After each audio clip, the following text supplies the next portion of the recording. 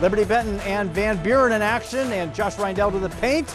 Toby Cullert recovering it, putting LB up by 12, but Van Buren responds. Landon Miller with the miss, but Clarence Sterliat getting the ball, rebounding that one in for the layup.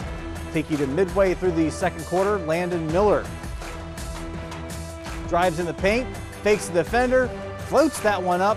Van Buren, though, still down 15. Eagles, Alex Dillon driving into the paint, gets the block, but Josh Reindell is there to clean it up, and Liberty-Benton up big as we end the first half. Take you to the third quarter now. Van Buren ball intercepted.